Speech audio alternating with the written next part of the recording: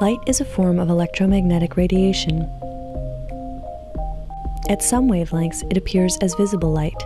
At others, it takes the form of radiation we cannot see, such as ultraviolet, infrared, and X-rays. X-rays have very short wavelengths that, unlike visible light, are able to pass right through most tissues in the human body. Since bones contain calcium, a denser material than most other tissues, they are able to stop some of the X-rays and can thus form a shadow. If you place your hand in front of a flashlight, it will cast a shadow on the wall behind it.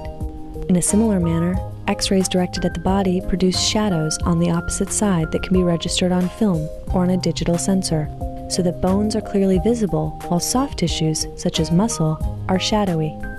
As a result, the two-dimensional images formed by the X-rays are quite useful in revealing structures within the body and can easily display fractures in bones.